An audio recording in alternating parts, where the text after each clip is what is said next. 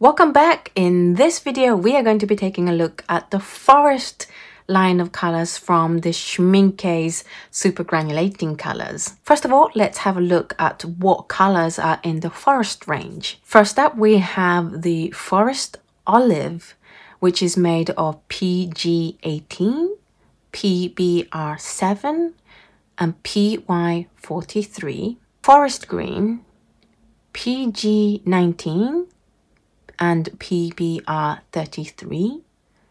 Then we have the forest blue, PB36 and PBK11. Forest brown, which is made out of PG26, PBR7 and PY43. And finally, we have forest grey, which is made of PBR7, PG50 and PBK11. So that's all the colors ready to go and dry. Let's take a closer look at each of these colors. First up, we have the forest olive, and it's a beautiful, I would definitely call this olive. For once, I actually agree with the naming of the color. If you're looking for a beautiful granulating olive, and I know some people go out of their way on a long journey to try to find a perfect olive, then definitely give this a go. It's beautiful. It doesn't separate colors as much as other colors that we've looked, but the texture on here is just so soft and nice, and if you do a lot of autumnal landscape, this will be a great color as well. If you also like a soft palette of muted colors, this is a great mixing color for that.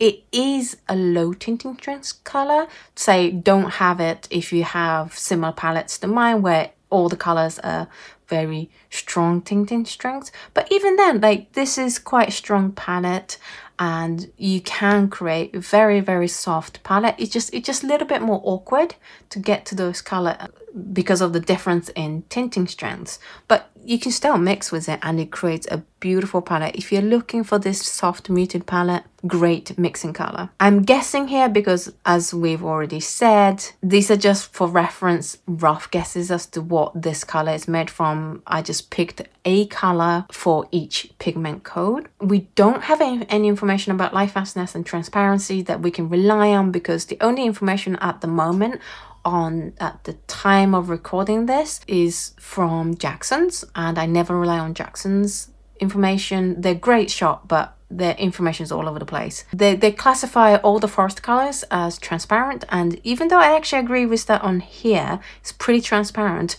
you'll see in, say, the next color that not all forest colors are transparent. It's actually quite hard to lift. This is relatively more staining than the other colors that we've looked at in the series so far, which actually makes it for a better glazer. It's still, you can just about see the paleness. And if you want to have more time and in more detail to look at these test sheets, I put all my test sheets, high-res scans, over on my Patreon, which is patreon.com/AutoKano. But very ever so slightly lighter, but a lot better than the colors we've looked at so far in this series.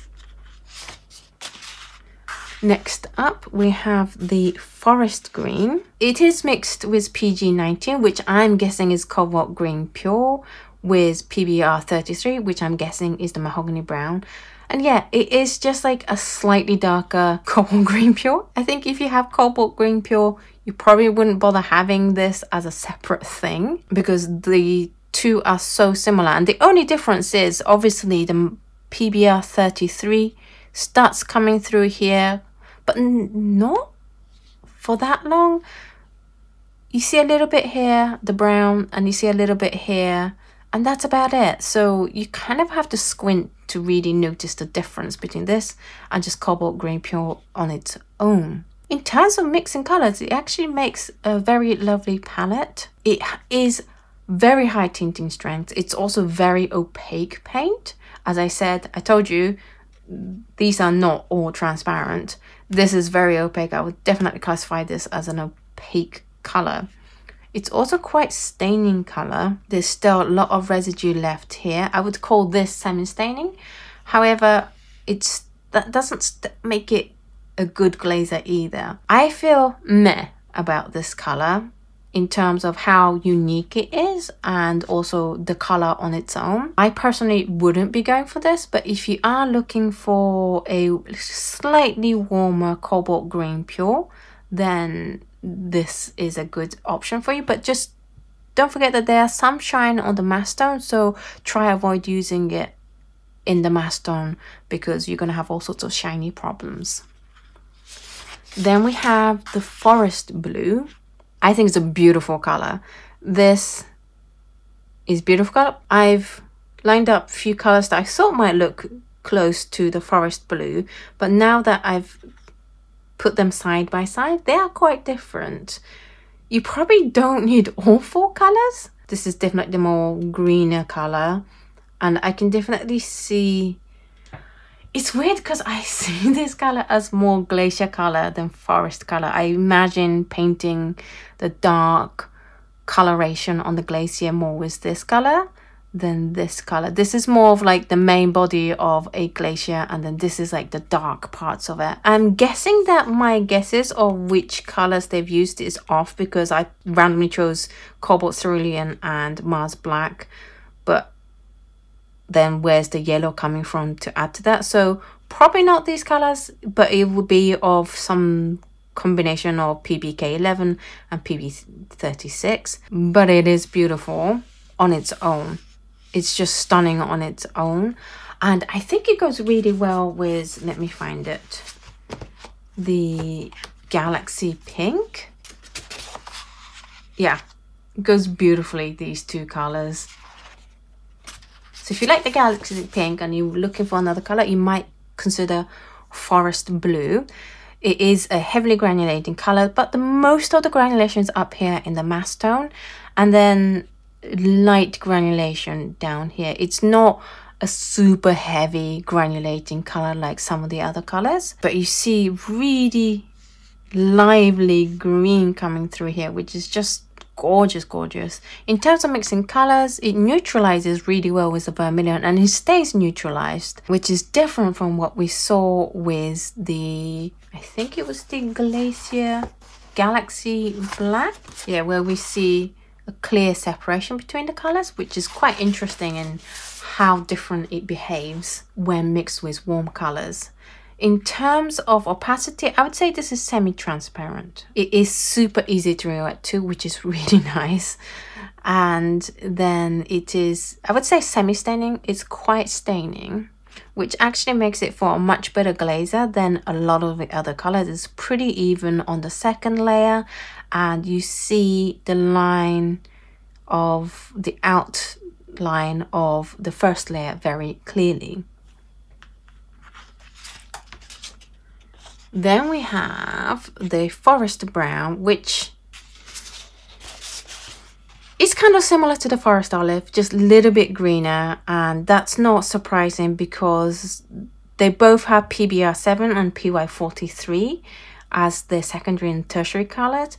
It's just whether it's used the PG18, probably a Viridian, or PG26, which is probably a cobalt green dark. You definitely see this having more blueness to its green, which is true, and it's definitely a stronger color, more intense color. But I would be like, don't bother buying both, pick one or the other that you prefer. You get the green granulation happening all the way through, which is beautiful, and you definitely get the jewel tone that you don't really get in the forest olive. So if you are looking for colors to separate more and be more obvious, this is the better choice, and go for the forest olive if you don't want the colors to be so separating. In terms of color mix, it creates okay palette. I wouldn't jump at this palette like how I liked the forest olive palette. So no ideal as a mixing color. It is, I would call this semi-opaque, semi-transparent. There's definitely some deposits on the line. It's very difficult to tell between semi-opaque and semi-transparent when you're looking at it with your eyes. It is quite heavily staining, which makes it for a much easier glaze. You definitely see a slight outline where it's lifted, but not that badly. And then finally we have the forest grey. This is like the chalkier cousin of all the blacks we've been seeing in this line of Schmincke super granulating colors. And this is the warmer option of the black colors. And that's not surprising because PBR7 is the main color. And you do see some blue granulation coming through of the PG50 in here.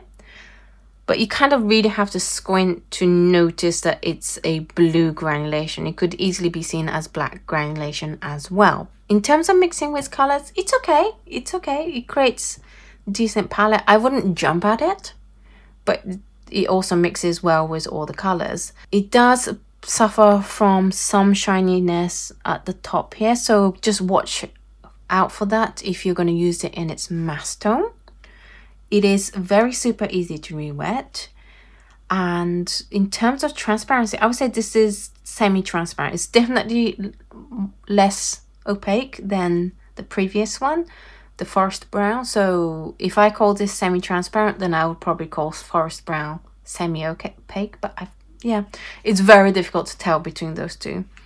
It's relatively easy to lift, but still some deposit, which makes it for a harder color to glaze. And you can really see the blue granulation happening a lot better here, I think, than here. That's it for the forest colors. And this one, I can totally understand the idea behind this a little bit better. It is all green foresty colors, which is nice because the ideas behind the colors have been not so obvious with this range, and we've not had much marketing information about them. You definitely don't need all 5 of them, especially between the forest brown and forest olive. They're very similar, just pick which one you want.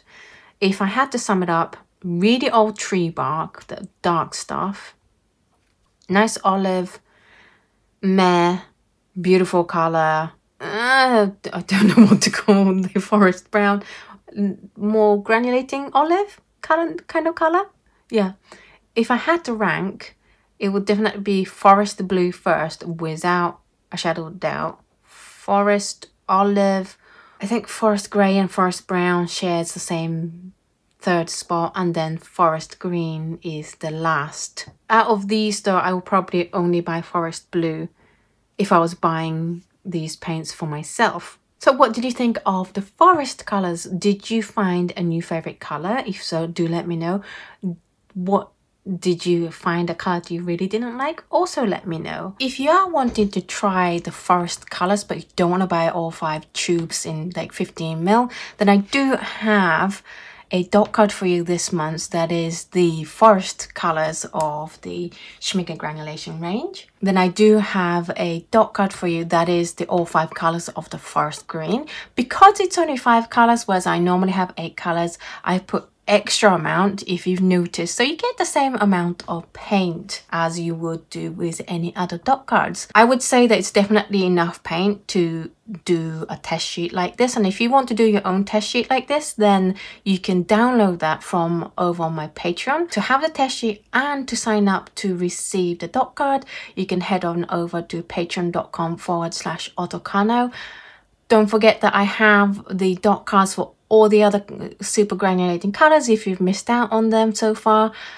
If you sign up to a tier where you receive a dot card, then you can also order the old ones as well, and it's very economical, so do check that out as well. In the next video, we're going to do a conclusion. I'm going to talk about how I think about this whole range. Also, I'm going to try to help you navigate how to decide what colors to go for, because it's incredibly confusing with so many colors and not much guidance from Schmincke.